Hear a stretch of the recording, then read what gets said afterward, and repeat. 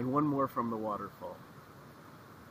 The question for quick questions and answers today is, why do people often walk away from those living with depression? Getting out of depression requires a good support system, and depression will often cause people to sabotage their own support system. There are many reasons that people often walk away from or avoid those living with depression. Here are a few of those reasons.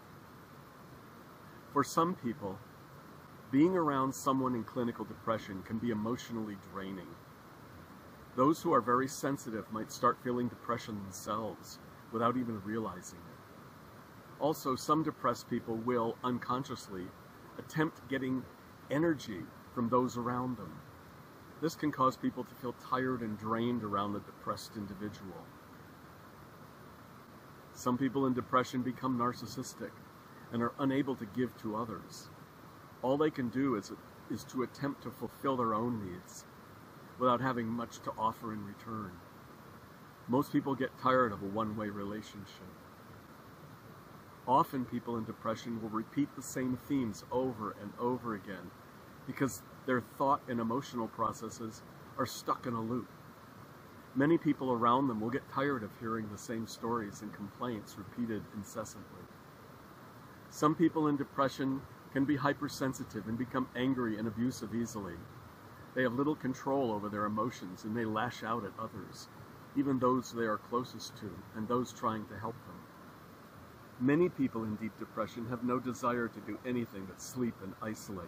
I remember that well. This makes it difficult for others to cope with them. Most people who are not depressed need to get out and be active to socialize with others. Having a fun time periodically is important to most people. These are just a few reasons that people stay away from those who are depressed. There are certainly many other reasons. It would take an entire book to explore them all. If you are in any sort of relationship with someone in clinical depression, it can be helpful to speak with them about this. Ask them what you can do to help and support them. If they're open to it, you can ask if you might be able to join in on one of their therapy sessions to get some specific advice. Or you can ask them to ask their therapist for some suggestions for you. I know this is an extremely difficult situation.